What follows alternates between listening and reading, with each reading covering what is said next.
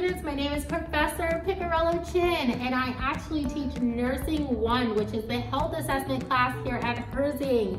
This class is super important to your career as a nurse because it gives you the foundation of how to assess a patient.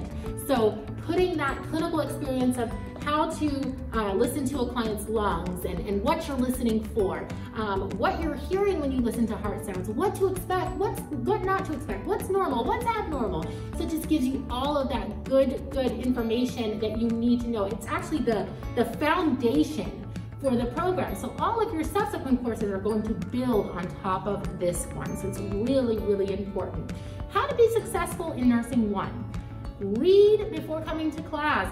Listen to your lectures that are recorded prior to coming to class. Come with questions to class. That's really important. And the most important piece that can help you to be successful in Nursing 1 is actually doing.